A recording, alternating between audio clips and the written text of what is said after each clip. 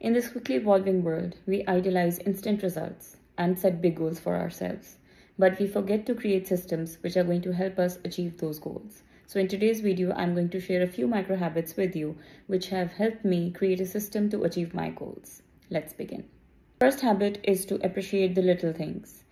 In the hustle of our lives, it is very easy for us to fall in the trap of comparison, which is the thief of joy, as we all know. So stop comparing yourselves to others and focus on what you have and be grateful for it. Number 2, stop procrastinating and do it now. There's no day zero. Begin now. Saying thank you instead of sorry.